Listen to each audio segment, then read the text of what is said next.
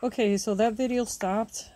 This is a continuation of that video. I'll name this video part 2. I'm just going to lean. Now this is a lot hotter than the other ones, so touching it for a long time, leaning up against it is a little bit hot. But now it's gotten all the light therapy, and then I'm going to, now, not going to wrap it up yet. I'm going to wait another hour.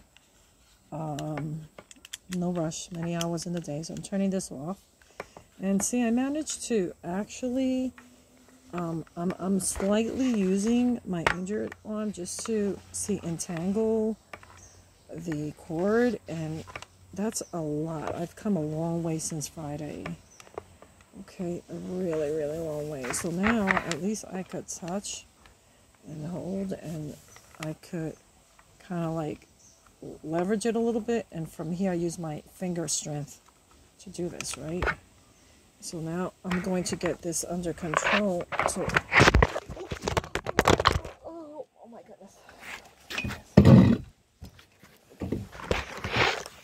Okay, that was not good. That's not good. Where is it? Where am I? See, that wasn't good. I was just